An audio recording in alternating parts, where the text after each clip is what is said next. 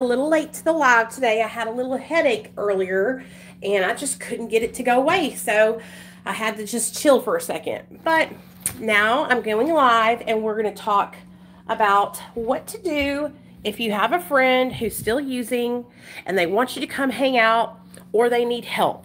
What do you do? We're going to talk about that and we're going to do my makeup at the same time. So come on in. Don't be shy. Don't be scared. Okay? Okay.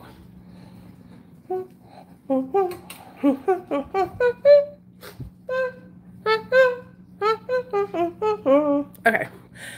I'm such a nerd. So let me get my setup set up. Y'all already know I got to get my set up while I talk to you guys. Hey guys. Hey Nathan. Hey Jillian. Hey Sherry. What's up, you guys? Okay.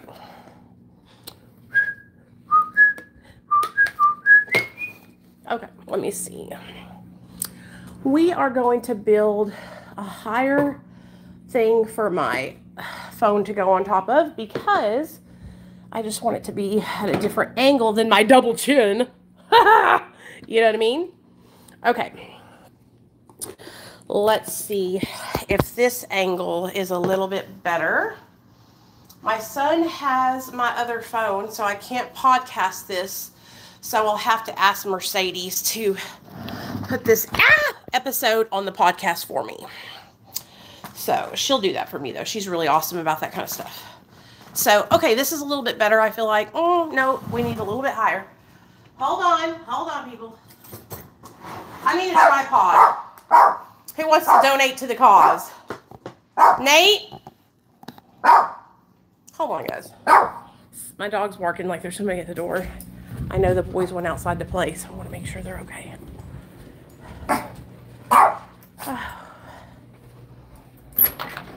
Y'all okay out here? Okay, just checking. Hey, turkey neck. Just making sure. Don't be too loud in that hallway because we don't want to disturb anybody, okay? But you can play there. That's fine. Hush. They're making YouTube videos, y'all. They're making videos. My little videographers. Okay. So I can buy my own tripod. I'm just being silly. I just need one really bad, and that looks a lot better. Okay. That's more straight on. So you're not like looking up at my double chin or looking down on my double chin. Triple chin, whatever. How many chins I got. Okay. Pico Train. Come here, co-host. Come here. Everybody wants you to be in the back. So we got to put you in the co-host spot. In the co-host spot. In the co-host spot. Co-host, are you ready for today's show? All right, let's go. Okay, he's ready for today's show, y'all. All right, so I got a phone call today, and it was from a woman who has a friend who wants her to come hang out, but this friend of hers is somebody who is struggling with their own addiction and somebody who she's used with in the past. And so she wanted me to talk about what would you do if you're in that situation. Okay, so I already put on a whole bunch of my regular moisturizer, which is the Clinique Dramatically Different Moisturizing Gel. And now we're going to do our sunblock. Okay, so let me share with you guys a mistake that I made when I was in recovery. I think I told y'all about this the other day. So the other day, a couple years ago, Tara, the girl who called CPS on me, called me frantically crying because she was hallucinating that there was people underneath her daughter's bed and having sex with her daughter when she was asleep at night. So she wanted me to come over and check and make sure that there was nobody underneath the bed. Now, I think I had like 4 years sober at this time. So I had some sobriety time, but that doesn't matter. I had no business going over there by myself. It could have resulted in a lot. It could have resulted in a bad outcome. I could have went over there and got relapsed and got high. You know, I could have been really triggered and fucked up my whole sobriety. So the reason why I share that with you guys is, yeah, I went over there, but I don't recommend anybody to do that. Anybody. Like, if you have a friend or loved one that's still using and they want to spend time with you, then they need to get sober themselves, okay?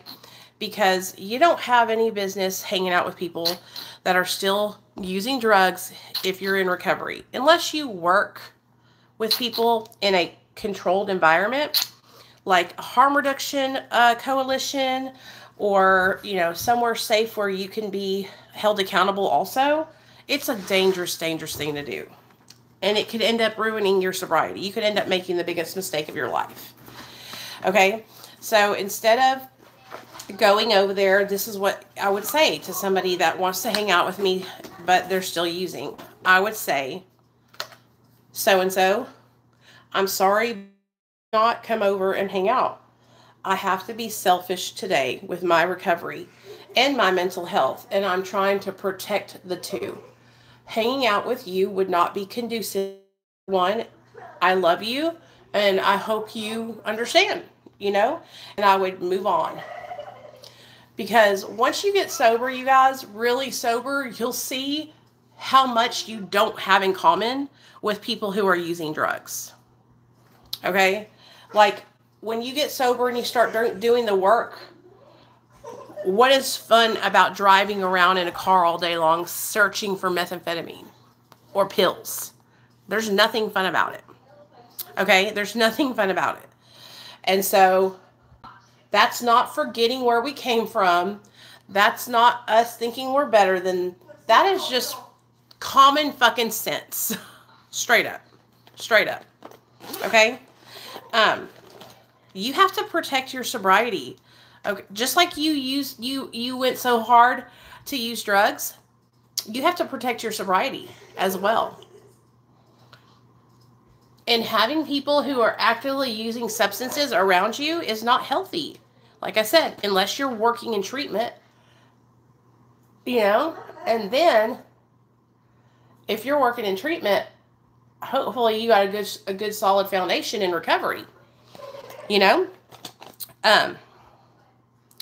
that's why I've been so vocal about Miss Kent and her surrounding herself with people who are under the influence, because it's not healthy and it's only going to drag her down. Let me share you guys a story of something that happened to me when I was in Girl Scout camp. I went to Girl Scout camp back in like 1992 or something like that. It was like a long time ago. And while I was there, there was a girl in the water. She was swimming and she started to drown. And so I didn't know any better, and I jumped in to go save her. While I was trying to save her from drowning, she began to push me underwater and drown me to save herself. And that's what happens when we end up trying to keep people around us that are using drugs when we have no business doing that. They can end up drowning us and bringing us down with them. So if you want to work and you want to help people in recovery and you want to help people that struggle with addiction, okay, there are ways to do that safely and effectively without risking your own recovery.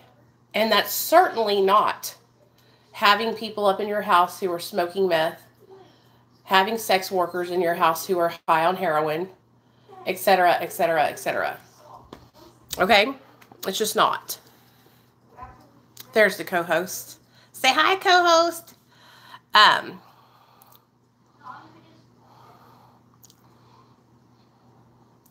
And, you know, what I find so funny is when people try to defend said actions and they say things like, we help addicts that are in active addiction because we haven't forgotten where we came from. Oh, baby, it ain't about that. And if you keep doing what you're doing the dangerous way, you're going to end up ending right back where you came from. And we all know that. We've all been there. One of the main things that I tried to do whenever I was first getting sober, not this last time. This last time I had learned my lesson. this. I had kept on trying to keep people around me that were using substances. I didn't want to let go of those old friendships. Hey, Nate, will you do me a favor and shut my door, baby? Will you shut my door? Thanks, baby. I kept on trying to keep people around me that were using substances, and I thought, hope you guys are having fun. I kept thinking it was like not that big of a deal, that I could stay sober even though they were getting high, that it wasn't going to affect my sobriety. But there's this old saying that they say that if you keep going to the motherfucking barbershop, you're going to get a haircut. And damn, dude, that is so true, you guys. That is so freaking true. I have seen it time and time again with people in recovery who don't want to let go of the old people, places, and things. They don't want to separate from that lifestyle. Okay, if somebody doesn't want to separate from that lifestyle, that's a telltale sign, okay, that they are not ready. They're not ready to get sober. Okay, and there's nothing to be ashamed of. Honey, if you don't want to get sober and stay sober, there ain't nothing wrong with that. Don't fucking act like you are. Did you leave out of your bed, little boy? Okay, so,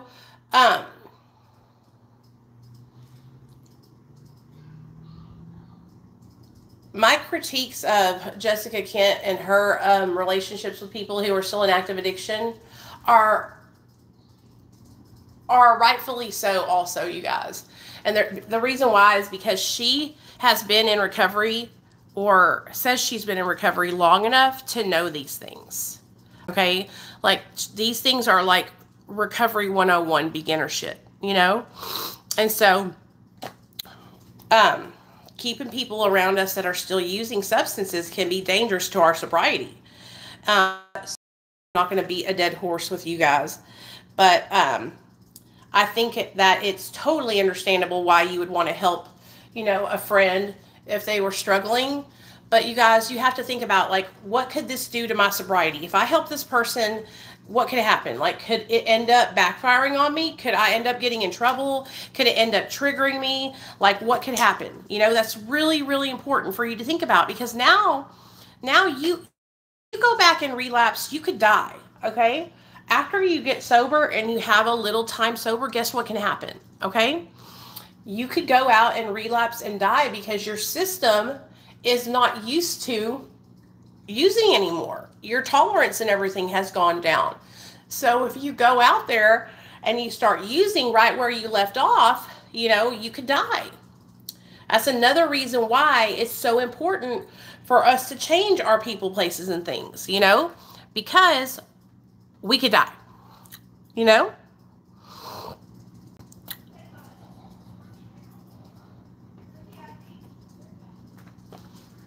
So, and like I said, I work with people in active addiction all the time, but I do it in a safe way where I'm not putting myself or my family in danger. You know, like, I'm not having people in my house who are using substances. You know, I'm not going to people's houses who are using substances. If I do meet up with somebody who is still using substances, it's in a public place, you know, like very open public place, where that way I have support from whoever's with me, because I don't go alone, right? And it's a lot safer that way for everybody involved, for the person I'm helping also, you know? So, yes, we are doing an eye look today, and we are going to do purple, because y'all know purple is my favorite color, and I haven't done a purple eye look since last week. So I thought we could do a purple eye look and talk some recovery, answer questions if you guys have any questions, and just chit chat, you know, like just chit chat and chill. Just chit chat and chill. Okay, where is my good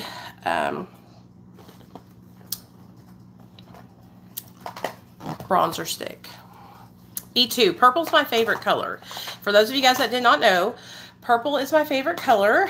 Purple, and I love yellow, but purple is my favorite color to wear on my face, on my eyes. And I'm going to show you guys this bomb-ass purple blush that you're going to be obsessed with. here in a few minutes once I get to the blush part of my makeup look. So be on the lookout for that. I uploaded a bunch of my old Facebook lives onto my other channel, my recovery channel, where we talked about different recovery stuff. We talked about sex in recovery. We talked about relationships in recovery. We talked about Suboxone. We talked about all kinds of different things on my other channel. And a lot of you guys never saw, most of you guys have never seen those videos because y'all, a lot of you guys were not subscribed to my first channel. A lot of my people who were subscribed, I feel like still haven't found this channel yet. And it makes me so sad, dude. Like, it makes me so sad. I think about them every day. One of you guys, Dan, shout out to Dan, text messaged me today. And he said, I didn't know you had a podcast.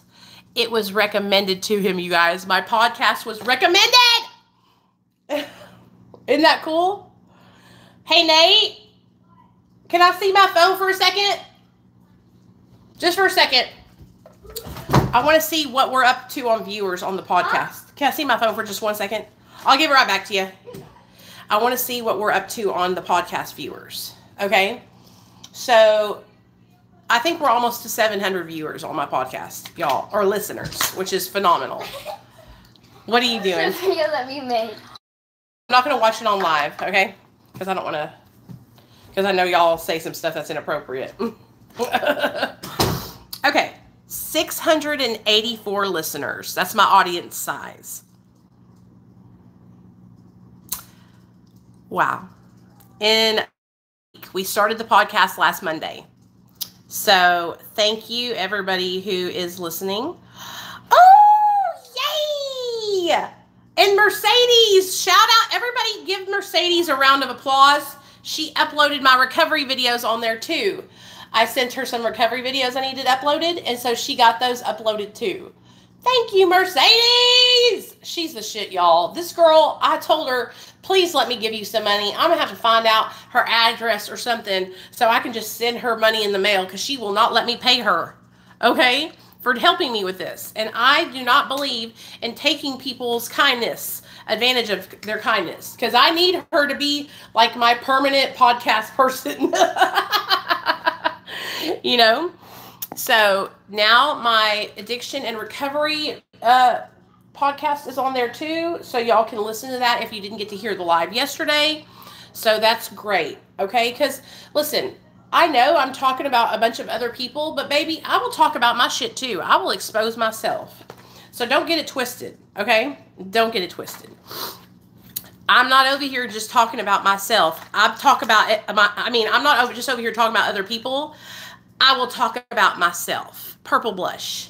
Okay, this is called Drama Class by Fenty Beauty, and it is a bomb-ass beautiful purple blush. So that's the great thing about me, is that I'm not like Jessica Kent. I don't just post other people's dirty laundry and kiss my own ass. I'll post my dirty laundry too.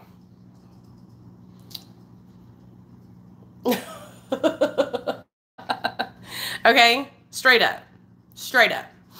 I think it's important to hold ourselves accountable and to be honest, you know? And like I was telling you guys yesterday about my struggles with my weight and stuff, that's something that I've struggled with for so many years, you guys. Like, it is so hard for me to get my weight under control, and I'm so depressed about it. And I think it's important to share that with you guys because I know a lot of you guys are going through the same thing too. And so, you know, some people would be ashamed of that and not want to share it and think that they should be ashamed, but you shouldn't be ashamed. You should share that because you sharing that is going to help other people to be able to overcome their struggle with their weight, you know? I also want to say, somebody pointed out something. They said, Nicole, you don't like Jessica because I said I didn't hate her. And you're right. I don't hate Jessica. I strongly dislike her. But I started out the very beginning, I did like her because I didn't know her. because I didn't know shit about her. And that's what she banks on people doing, is just not doing their research or knowing shit about her and just blindly following her, because that's what a lot of young people do on this platform. So, see how pretty that purple blush is, you guys? Ugh, my weight is the bane of my existence. You know, it's like, it's always been a struggle for me, you guys, since I was a little girl. I can remember, like, my dad locking the refrigerator with a deadbolt. And nowadays, if I did that to my son, that would be considered abuse. Okay, how many of you guys had Italian fathers who, if you weren't making money or contributing to the family and you were eating too much, they would straight up put a deadbolt on the fridge? Anybody? Anybody? Or am I the only one? Okay. It was pretty fucking bad. When I look at myself in the mirror, let me share with you guys. And I made all these videos you guys have not got to see because they were on my old account. On my old account, I made a video of me standing in front of the full-length mirror in my bathroom and sharing with you guys what I see in the mirror. What I see when I look at my body is 4 chins coming down, connecting right here. And I don't see any neck. Like, I feel like I don't have a neck. Okay? What's some other thing? When I look at my legs, which are my most, I feel like my legs are my best asset. They're beautiful and strong, but when I look at them in the mirror, I see the insides of my thighs.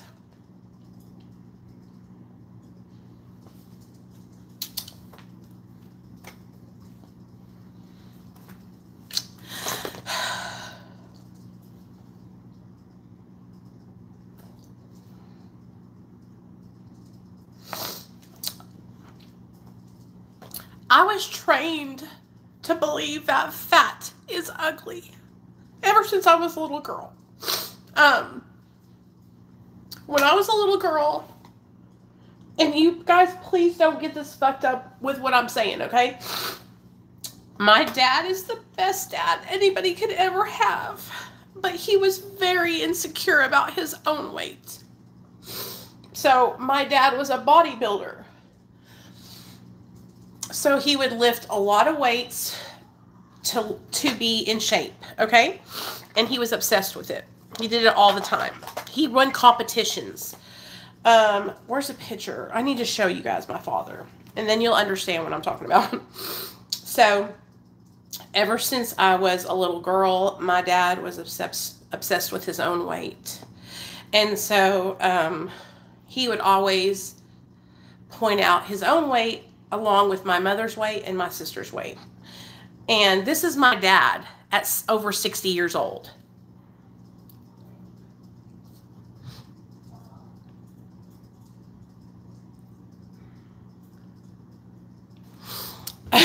Okay? Does that tell you anything? So, because my dad was always concerned about his own weight, right? He always focused on weight, and here's the thing. The reason why my father struggled with his weight is because my dad has binge eating disorder. He's never been diagnosed, but I'm diagnosing his ass, okay? And he'll even tell you if he doesn't push himself away from the table, he could eat a whole pizza. I can do the same thing. It's like the taste of the food and the way the dopamine hits your brain is so euphoric for somebody that has binge eating disorder that we will just continue to eat through the pain of overeating. Like, it could hurt because my stomach is getting so full, but it tastes good. And the way I guess I don't subconsciously know or feel the dopamine, but it's there, so I know it's happening, you know? And so I will sit there and I will eat through the pain, do you know? And that's what my father would do. Same exact thing.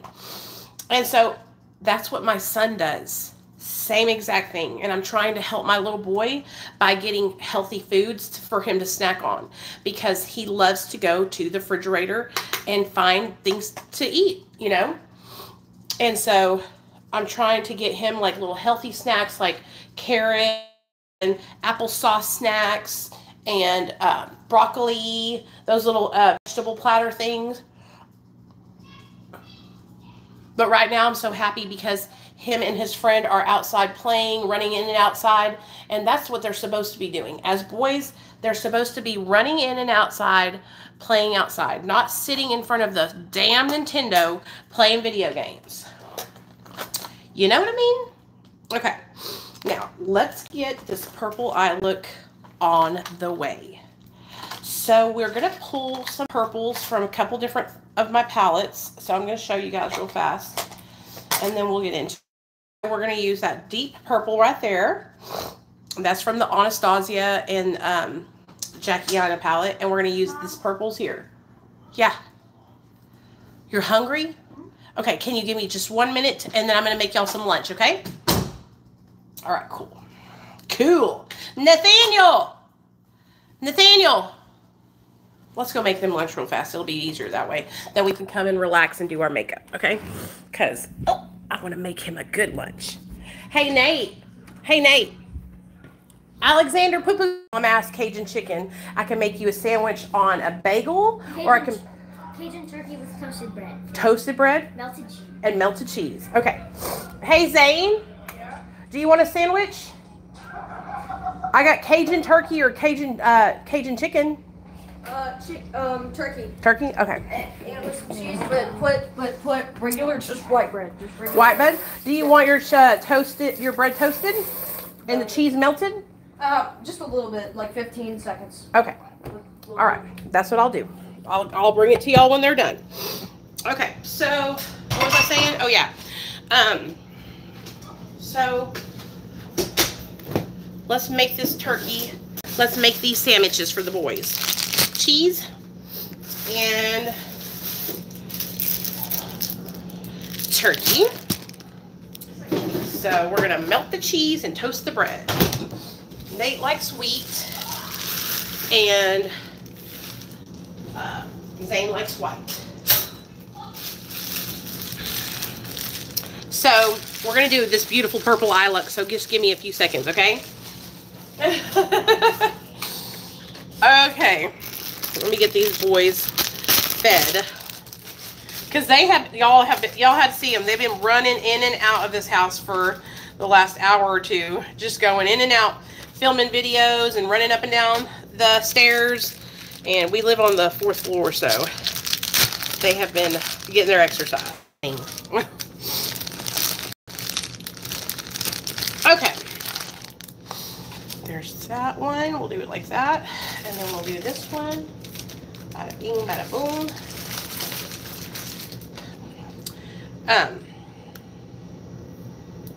So growing up, like I was telling you guys, my dad was obsessed with his weight. So he would always talk about me and my sister's weight, just kind of trying to encourage us to eat healthy, you know? He wasn't like, y'all are fat or anything like that. He would just try to encourage us to make healthy choices because, you know, he didn't want us to struggle like he did. Well, my mom, you can make healthy choices and still eat what you shouldn't because you eat too much of the healthy choices. And that's what would happen to me, was I would just be gorging myself on these healthy choices. You know, this is my shirt that I just do my housework and stuff in because it's got bleach stains all over it. So y'all don't mind me. But I would just like gorge myself on these fucking healthy choices, and that's not healthy, obviously, right? So I started to gain weight at a young age. Probably about when my weight really started to bother me was when I was like 12 or 13. You know, I was old enough to know that everybody else was not overweight like I was. And I could have probably stand to lose about 10 or 15 pounds. I wasn't, when I say overweight, I don't mean like I am now. Now I'm a good 50 pounds overweight, right? Back then, I was not, honey, I would kill to be like I was back then. I was fine as wine, honey. when I look back at those times. Nathaniel! Hey, Nate! Poo-poo train! Don't ask me why I call my son Nathaniel. Do you want some carrots with ranch? That's I've nicknamed my son Nathaniel Poo-poo Train years ago, and he loves it, and we laugh, and we call each other these different nicknames. So don't think I'm being mean to him or anything. Nathaniel Poo-poo Train! Okay.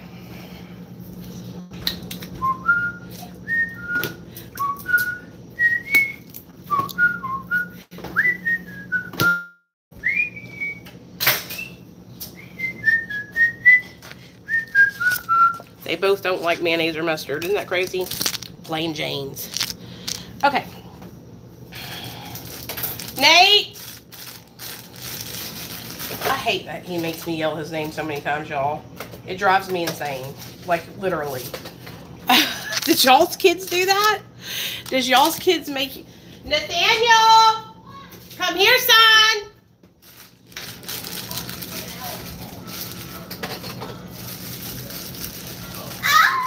Here you go. Does he like ranch and carrots?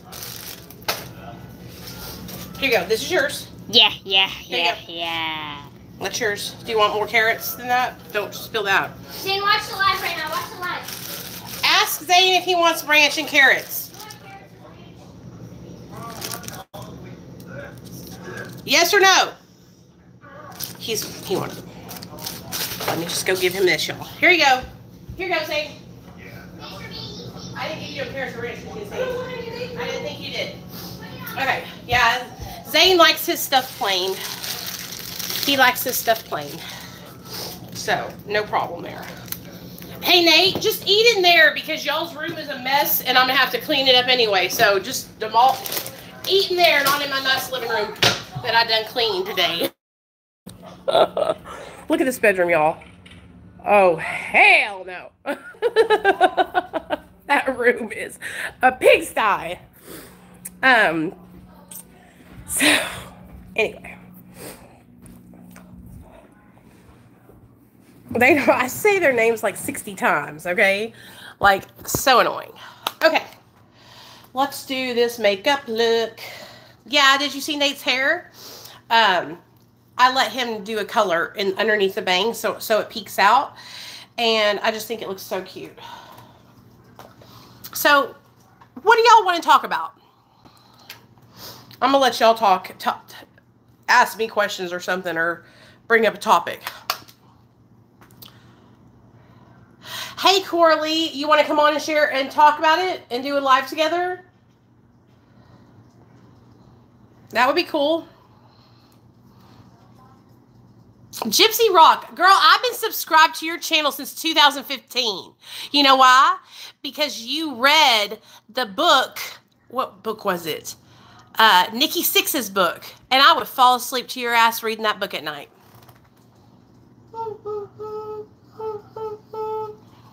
Did you know that?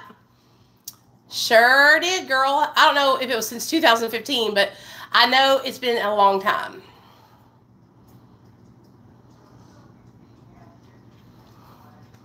Yeah. Yes, girl. I don't know how I found your channel. I think I was searching for an audiobook for Nikki Sixx's audiobook, and your video popped up. And so I would listen to it at night and fall asleep. So I've known who you are for a while. A long time. Since I was first gotten sober, and I got sober in 2015. I really started watching YouTube around 2016, 2017. So it's been since then, you know.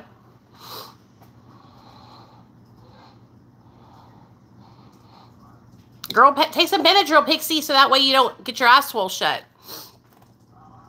That's what I have to do sometimes when I got allergies and stuff, or sickness that makes me kind of swell up.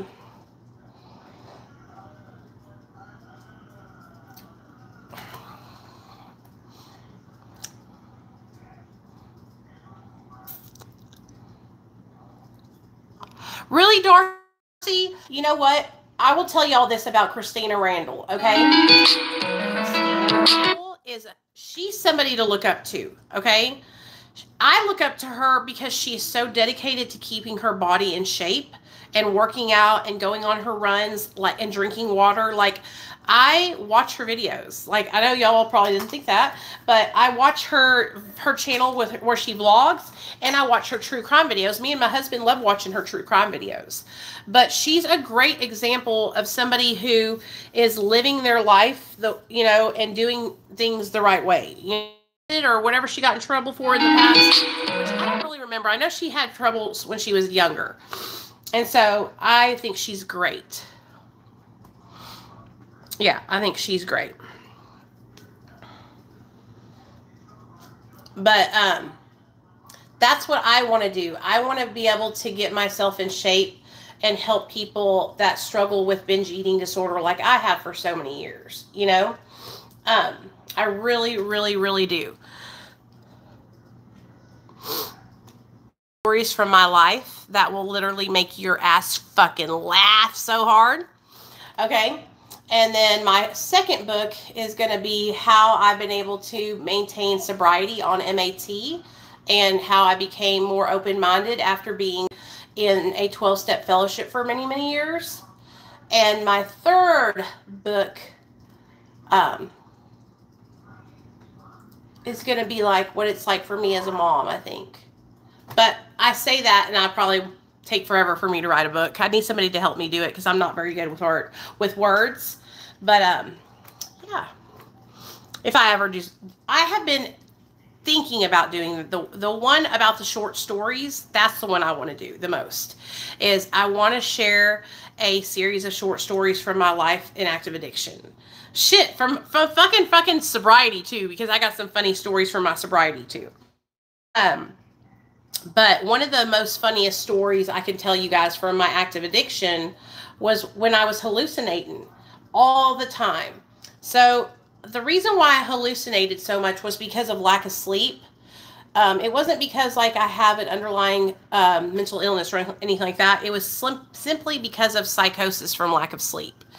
Okay, and I would hallucinate so bad being up on meth that I would talk to people that weren't there.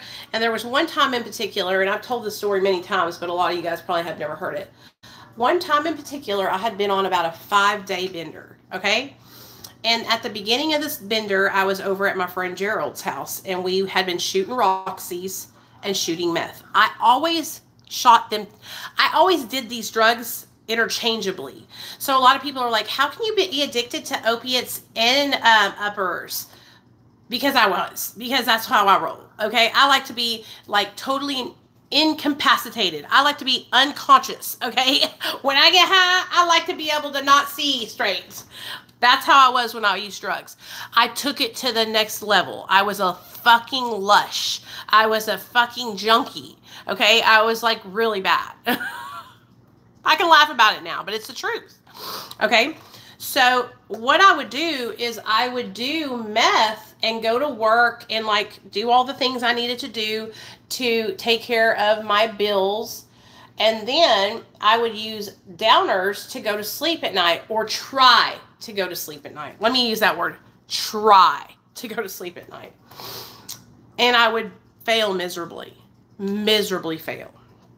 Okay. This is one of my favorite purple eyeshadows in the whole wide world just because of the tone of it. It's by Menagerie Cosmetics. So, I had been on this 5-day bender, and I had started out over at Barry and Gerald's house. Okay? So, Barry, Gerald, and Darren. Gerald was this guy that I used to have sex with, that I met in Little Rock when I first got out of prison. When I first got out of prison, I stayed sober for 9 months, and I relapsed over at my friend Ashley's house. So during that 9-month period, I was able to move from the sober living house into the next door, which was the sober living apartments. They were still ran by the treatment center. So I still they were still checking up on me, but I had a lot more freedom. Okay. So I moved over to the sober living apartments, and I had 9 months sober, and I went over to Ashley's house because we were best friends. And when I went over to her apartment, because she lived in the same apartments as me, she was shooting up Roxy's and she needed help. And she asked me if I could shoot her up, and I said sure. And so I shot her up with a Roxy. Now, at that time, I had never shot up opiates before. I had been shooting meth, cocaine, everything, but I always just popped opioids. So when she shot that Roxy in front of me, I was like, hot diggity damn, you got another one of those, bitch?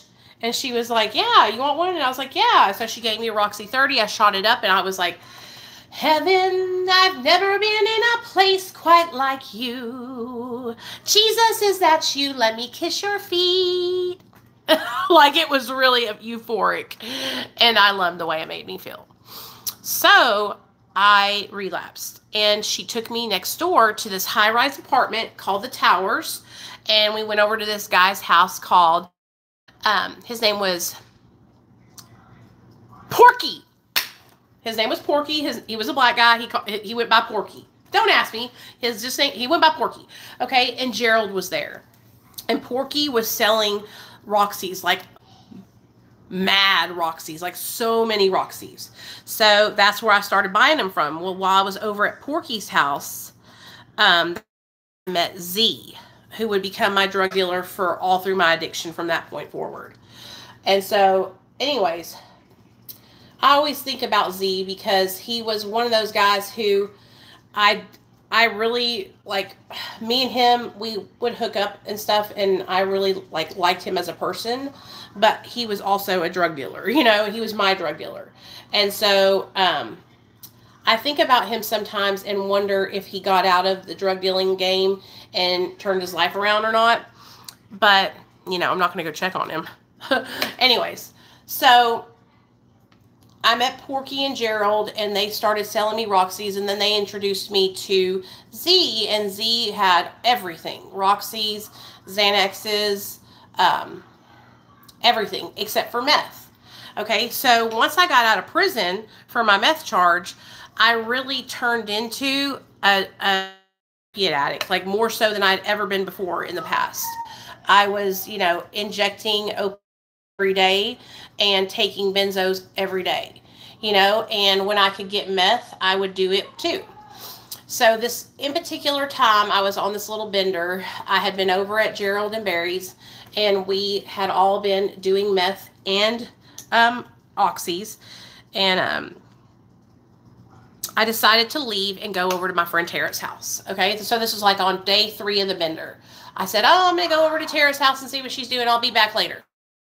And so I left the house and I went over to Tara's. When I walked into Tara's house, and this is day 3 probably with no sleep. Okay, yeah, about day 3. I walk into Tara's house, and I the minute I hit her door, you guys, I am seeing Roxy 30 pills all over the floor in her apartment. She lived in a duplex. In the duplex she lived in, all I saw was all these little blue pills on the ground. And I was like, why are you just sitting there with all these Roxy pills laying on the ground? Watering, and my mouth was watering. And so I got on the ground and I started picking these pills up and putting them into my little silver spoon. Bitch, there wasn't no motherfucking pills there. There wasn't a damn thing on that floor but cat fucking shit, trash, cat hair, all kinds of horrible things. And guess what your dumbass friend Nicole did? I mixed it up in a spoon and shot that shit up in my arm. Hallucinating. So it was probably about an hour after I did that shot. My temperature went to 101. Ping! And I was sweating. My face was turning red. I was sick, dude. Something bad was going on. And so I was watching TV with Tara, and all I seen was the news. I don't know if the news was on or not, but I seen the news, and I saw a helicopter flying over our house, right? They were coming for us. And Tara was like, Nicole, let's calm down. Gianna wants to go to the mall. So we all got in her car, and we drove to the mall. When we stepped foot in that mall, you guys, I was like a deer in headlights because all I could see was those damn fluorescent lights. I was scared for my life, dude. I was crying in the mall, walking through the mall, so high. So we left after about 5 minutes, okay? And we came back home. Well, when we came back home, I was like, bitch, I'm out. And I took off walking. I had the keys to my car in my pocket, and I took off walking next door, just walking past the next door neighbor's house. And the next door neighbor, I guess she seen me and noticed that something was wrong with me. So she called 911. When she called 911, the police came. And then they seen that something was wrong with me, and they called an ambulance, okay? And the ambulance came and got me, threw me in the vehicle, took me to the emergency room. Well, in this emergency room is when my hallucinations took on a whole another level, you guys. Now, I've never really talked about him a lot to you guys, but there was this guy that I used to be in love with. His name was Joe, okay? I met Joe. He had just gotten out of the federal penitentiary, and he was at the sober living house that I was at, taking classes and then going back and living at the Fed house. So we met outside of the sober living house, and I gave him my number, and the rest is history. Okay, we were joined at the hip for a while.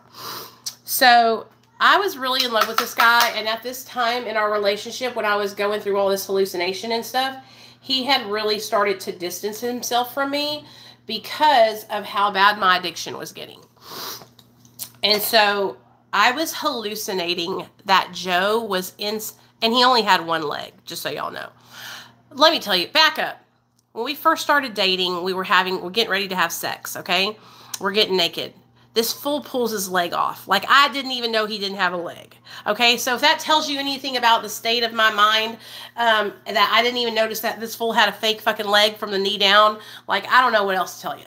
Okay, so anyways, he's in this trash can, and I'm sitting in St. Vincent's waiting room, and he's in a trash can, and he's rolling across the fucking waiting room in one of those rolling trash cans. And he's bald-headed. Okay. Let me show y'all what he looks like, damn it. I gotta show y'all so y'all can see.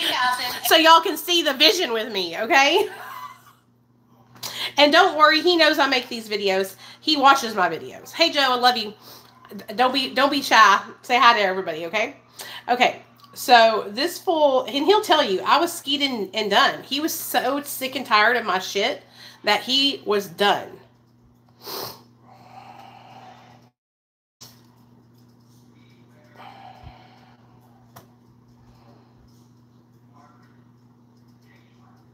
Okay.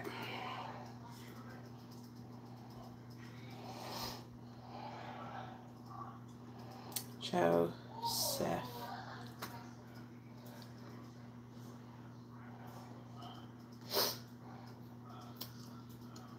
Why the hell is it not showing me people? It's like taking forever, dude. Anyways, oh god damn it. I know I have a picture of him somewhere.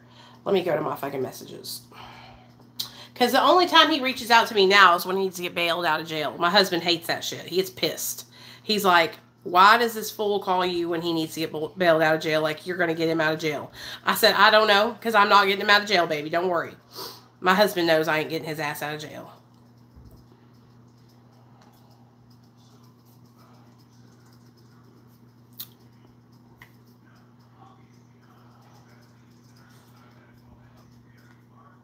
I'm going to text him and ask him if he's okay, because I haven't talked to him in a while. Okay, there we go.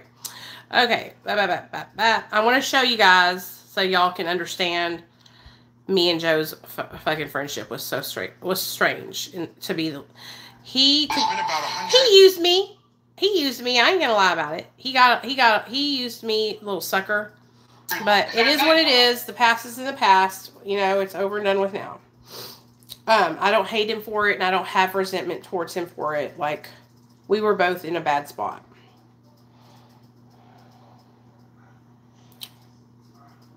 Where's this fucking pictures at? I know he has pictures in here.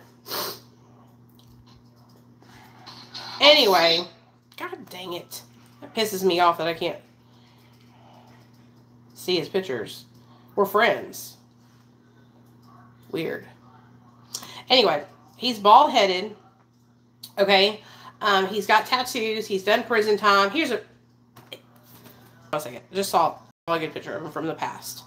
He has some good pictures of him from the past on here.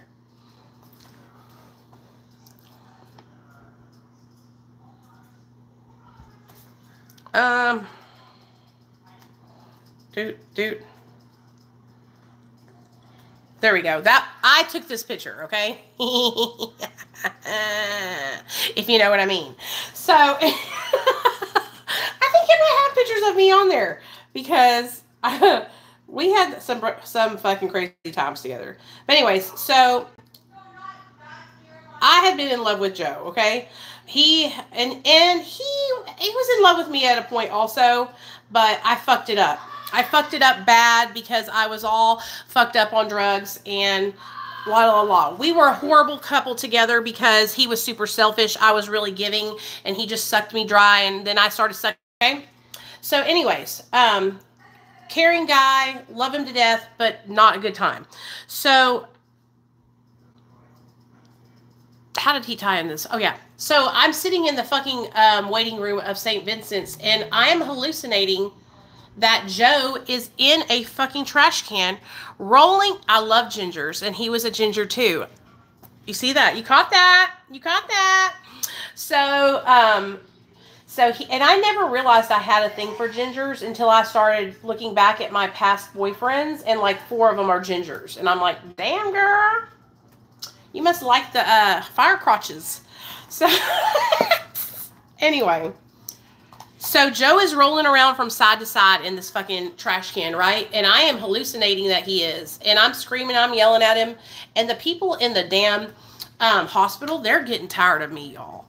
Like, they are like, this girl. And so they're fucking taking forever to take me back to a room. Well, they finally take me back to a room and they don't do shit. They're trying to talk me into going to rehab, right? And it's like midnight by this time. So I was like, you know what? Fuck this shit. I'm out of here. And I left AMA. Took off walking down the road. So I'm walking down the street and I called my old sponsor, Robin. Now, Robin, she was a hooker. She used to be a hooker. And I say hooker because she worked like the truck stops, okay? I'm not talking about like, she was a lot lizard is what they call them. And she'll tell you that herself. So I'm not saying that to be ugly. It's the truth, okay? So she was a lot lizard. So I call my friend, I call Robin because we're friends, even though I relapsed. And I'm like, listen, I'm higher than Cooter Brown. I need you guys to come get me and go get my car from Tara's house because I'm fucking some shit up. I just left the hospital AMA. And so she's like, okay. They take it back to their house and take me back to their house. And we come to an agreement. She needed money. I needed a place to stay. So I moved in with her, thinking that it would help me in my sobriety to stay sober. Can't nobody hold me down, baby. Can't nobody chain me down and make me stay sober. The next day, I was back over at Gerald's house. But I stayed at her house and I stayed paying her rent, half of her rent for like a year. Because I needed somewhere to store my stuff that was safe. I didn't want to keep it at Gerald's house. It was just caca, you know? So I'm back over at Gerald's house the next morning, back on my fucking bullshit, doing meth and doing Roxy's, eating Xanax bars, just fucking up shit, right? And that's when I'm sitting in the recliner and I start to hallucinate. Cy from Duck Dynasty is in the vent. So let me show y'all what I mean by in the vent. Okay. So I'm sitting here and Cy is there. He's sticking his whole head's coming out of a vent like that, right? And he is sticking his head out of that vent. And in his hand, on one hand, he has a tea, but in the other hand, he has a knife, a big ass machete knife. Okay? And in my mind, in that recliner, there was a rope and I was on a catapult. And he was going to slice the rope and I was going to go whee and fly out of the top of the trailer. So what I had to do is sit there and watch him so he wouldn't shoot me out of the top of the trailer. And that's what I did for 6 hours straight. So I've told this story many times to people and I thought nobody would ever believe me. But then Barry and Darren. Barry passed away. Darren shows up on my TikTok account and is like, bitch, I remember that night. And I was like, it was horrible. horrible because I was fucking like bothering them, right? Like I was so that Cy was going to shoot me out of the trailer that I'm asking them, do you see it? Like it is horrible, y'all. It is horrible. So after so many hours go by and I'm stuck, like I haven't moved from that recliner. I finally got myself together enough to say, nobody's shooting you out of the top of the trailer, Nicole. You need to go to sleep. So I went to Gerald and I said, listen, man, I need to go to sleep. Please help me. And that's when Gerald gave me a 100 milligram Seroquel pill. That was the worst thing that I could have ever fucking done, was take 100 milligrams of Seroquel, okay? So I take this Seroquel pill and I go into Barry and Darren's bedroom because they're a couple. And I lay down with them and I tell them, please don't let me get up. Like, I need to sleep. I'm in a bad way. Y'all know the deal. Watch over me, right? Y'all, like I told you guys, nobody can hold me down. Okay, I think I laid there for 7 minutes maybe, if that. And I got right back up, walked out the front door, and left. Walking, okay? I have a vehicle, you guys. Thank God God didn't let me drive my vehicle. But I have a vehicle. When I'm doing all these strange things, I have a fucking perfectly good car. So I take off in the middle of the night walking down the street. All right. I have no shoes and socks on. I have boxers and a t-shirt on. And I'm walking down the street in the middle of the night. Well, while I'm walking, now we're in a trailer park on Baseline Road, which is like the hood in Southwest Little Rock, okay? And I'm walking down the road, and I'm looking around, and I look around, and my eye catches this trailer that has like a kind of little deck on it, right? That you can step out on and sit outside and watch and look at the sun or whatever, the stars or whatever. And I look over there, and in my hallucination, I see weed, brownies, piled high to the sky on this lady's deck. And I rush over there and I start sweeping this lady's deck with a stick, I guess. Well, this little lady just happened to be a little Mexican lady, okay? So she sticks her head out the window. It's like 3 a.m. by this time. And she sticks her head out the window and she starts speaking Spanish to me. And I don't know what she's saying. And then the next thing you know, she shuts the door. Bitch, when I tell the cops were there in 0.2 seconds, the cops were there in 0.2 seconds. They pulled up with their guns fucking blazing, okay? Pulled their guns on me, fucking yelling and screaming at me, get down on the ground, get down on the ground. I'm hallucinating. I'm ducking and weaving, okay? I'm like this. And thank God they did not shoot me, y'all. Thank God. The officer came and got my phone from me and called my mom. And he said, Miss DeMayo, you know, your daughter is in a really bad way. And that's when my mom told the officer, please take her to the emergency room. She is a drug addict. And so they called the ambulance. And an ambulance came and got me and took me to the emergency room. This is my second emergency room in less than 24 hours. Okay? So they took me to the emergency room, and I am calling Joe from my phone over and over and over again, telling him to please come get me from Gerald and Barry's house. So while I'm doing that, guess what Joe does? He goes to get me from Gerald and Barry's house. He said he was so fucking mad, you guys. I did not know that he did this, but years later, after he went back to prison, and then he got in trouble with the law, and then he found me on Facebook. This was probably like 2 or 3 years ago. He calls me and he says, you know that I drove all the way out there to come get you, and you were nowhere to be found, you fucking bitch. And I was like, dude, I was in the hospital, you know? And so anyway, so crazy. So I'm in the hospital now, and they keep asking me if I've done bath salts. And I'm like, dude, how many times do I have to tell you guys that I didn't do any bath salts? And I told them everything that I had been doing. Okay? Everything. While I'm in there, I'm seeing my boss from Kroger hallucinating. I'm seeing Miss Marva, the lady who taught me how to fry chicken, in there hallucinating.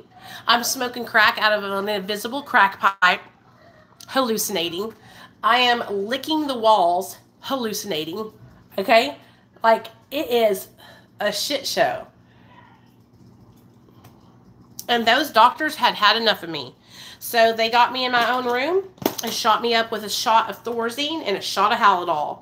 And they said, that'll do it. She won't fucking be awake after this. Well, they come back 30 minutes later as a bitch is still awake.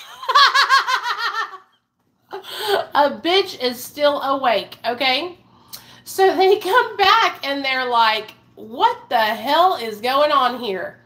That's when they make the crucial mistake. And they give me a second shot of Thorazine and Halidol, which basically sends my internal organs into shutting down and sends me into a medication-induced coma. I almost die. Medically induced coma. All my organs started shutting down. I was dying. I was in a coma for 7 fucking days. Okay? All they had to do really was make sure that I was hydrated and keep an eye on me and just let it run its course. But no, they were trying to fucking do me in, you know? And so the hospital killed me. Okay? They almost killed me. So now I'm in a coma for 7 days. All right. They call my parents. They're telling my mom and dad, we don't know if your daughter is going to live to see tomorrow.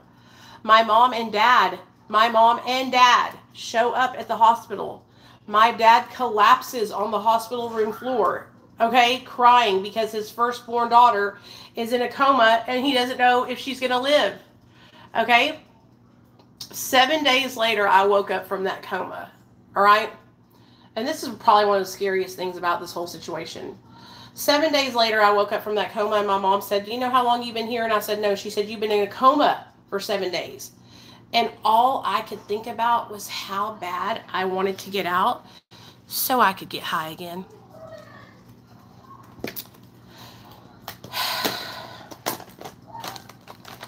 Not, oh my God, I can't believe I made it. I'm alive. No, fuck that. I need to get out of here so I can get high. And baby, that's what happened. That's what happened. And that is the story time of the time that I went into a coma for 7 days and almost killed myself. Yeah, it's an old Ed Hardy shirt. No. This is not Ed Hardy. This is sorry.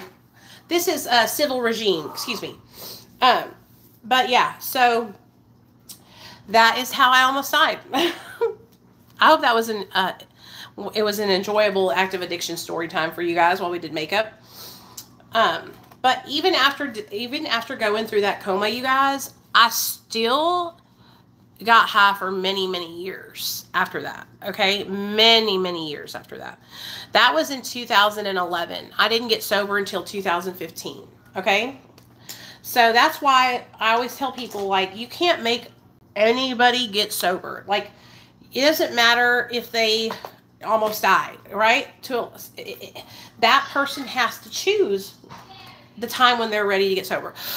This is one of my favorite highlight palettes. It's the Nicole Guerrero and Anastasia Beverly Hills palette, and I love it. So, yeah.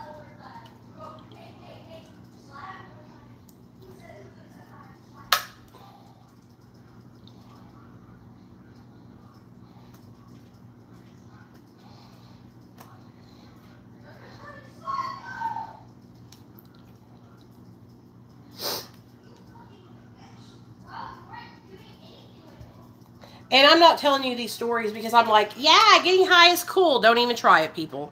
Okay? I'm telling you the story because how crazy my life used to be and how much better I've gotten today. Like, I'm a miracle. It's a miracle that I can form complete sentences. It's a miracle that I can fucking work a job, you know?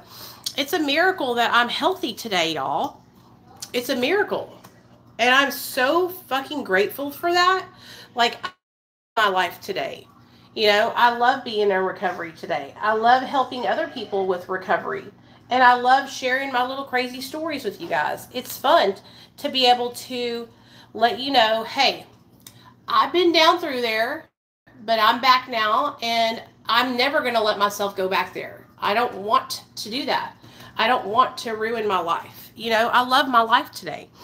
So, this is the finished look, bitches. This is my makeup look for the day. If you don't like it, you can leave. Y'all know who I'm impersonating? Grandma Droniak from TikTok. She's a sweet little lady. Hold on a second. Let me get this one color right here and put it on the inside of this eye more. It's like a really pretty, yeah, there we go. That's it. That's it. That's it, baby. There we go. Oh, yeah. Much better. Okay.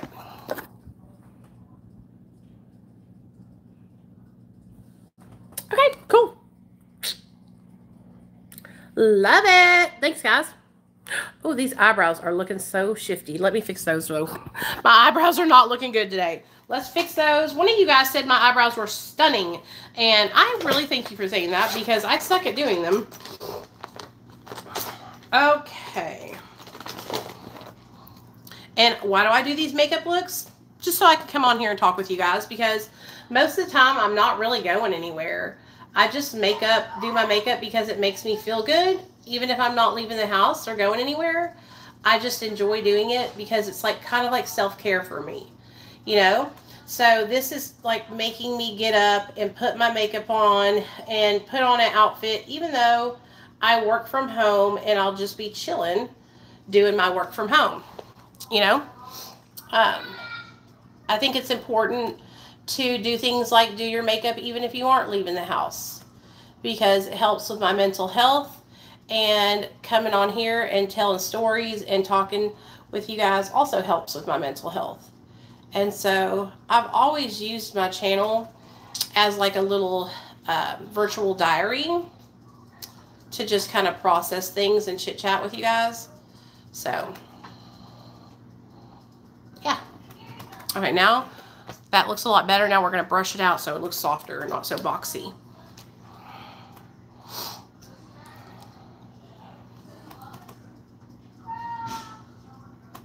Okay.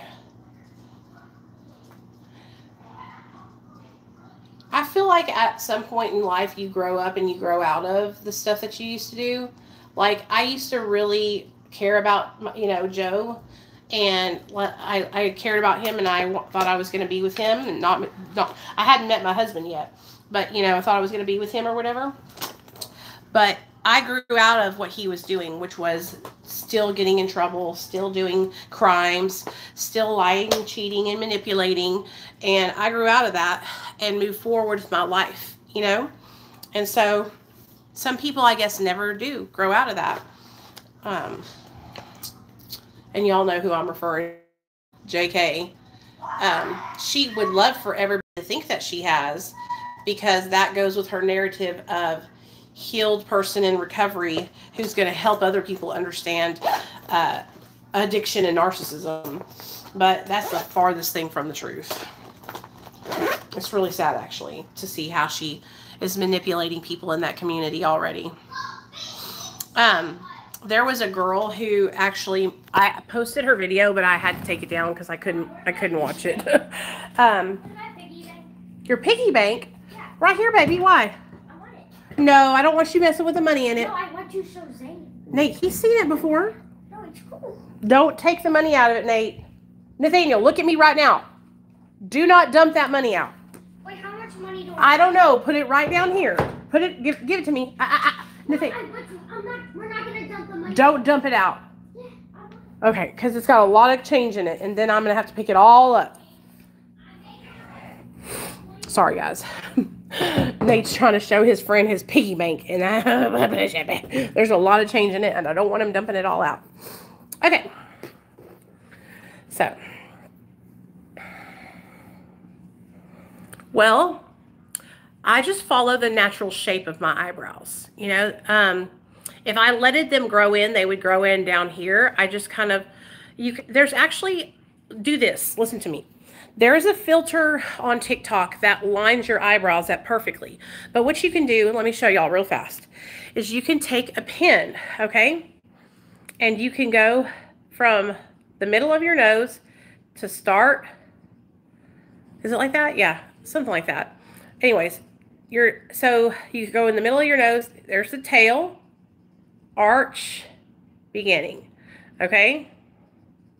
There's a little like thing you can do online that will show you, but that's how I've done it.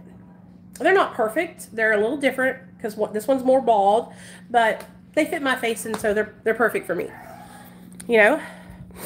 Now, what I do want to do is something that you guys have pointed out to me over and over again for the last week, is I want to get fucking eyelash extensions. Okay?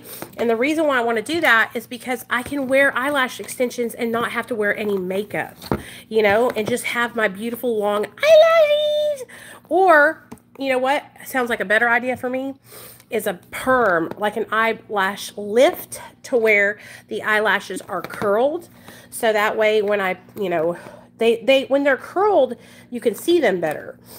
And so I might do that. I don't know. I have to figure it out. I have to go to a place where they do that kind of stuff because I have my hair, I need to get my hair appointment scheduled. I have like this one place I go to get my hair done, and I haven't done it in years.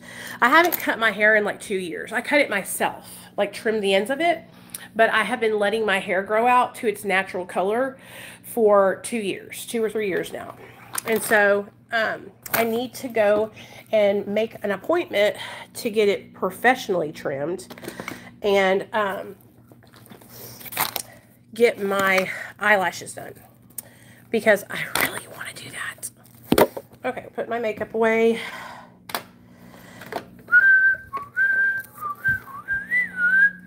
Yeah, I'm afraid if I get the extensions that they'll fuck my eyelashes up because I've seen some people get them and okay, so this is what I look like for those of you guys that don't know. I know y'all think that I'm like some big ass behemoth or something, but I'm really not that big. I'm chunky, but not that big. For those of y'all that don't know what I look like. Okay.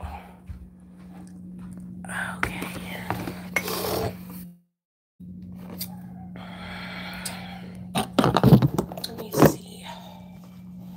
Yeah, I don't want that to happen to my eyelashes. I've heard that happening before.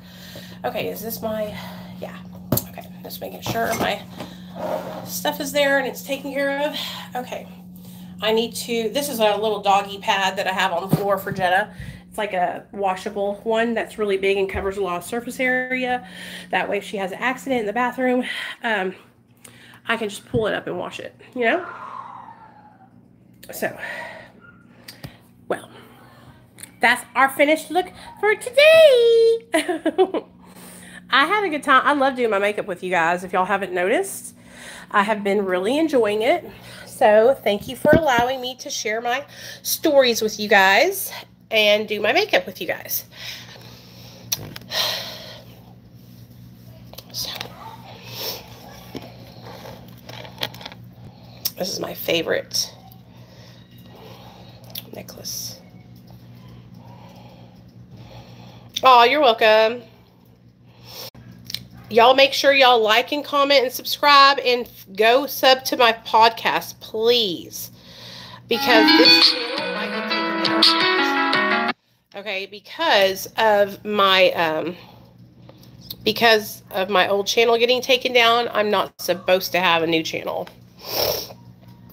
So I could get this channel could get deleted. Just so y'all know.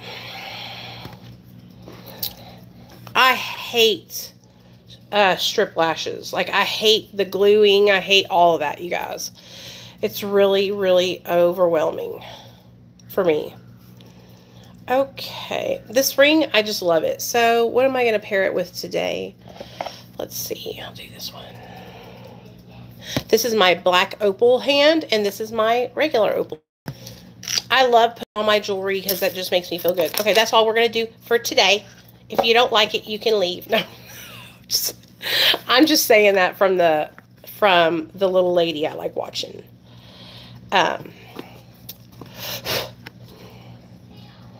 Thank you, Pixie. Yes, for my moderators, y'all are doing good. Putting the Patreon and the podcast link in the comments while I talk. Thank you so much for doing that. So I feel like we had a really fun time. I feel like we didn't have any people in here being nasty, so that's awesome. I'm glad that everybody's getting along and seeing that it's okay to have a difference of an opinion and not agree with me on everything, and you can still hang out and do makeup and have a good time on the days that I'm talking about other stuff, you know? So I hope you guys enjoyed hanging out with me. I am going to get off here and make a couple of videos for my other channel about recovery and for my TikTok and my Instagram and stuff. And then I will be probably coming on a little bit later and chit-chatting like I did yesterday. So I will post a community tab post when I go live again, okay? So I love you guys. Thanks for being here. Thanks for being a part of my recovery and just hanging out with me and doing makeup. Okay? All right. See y'all later. Bye.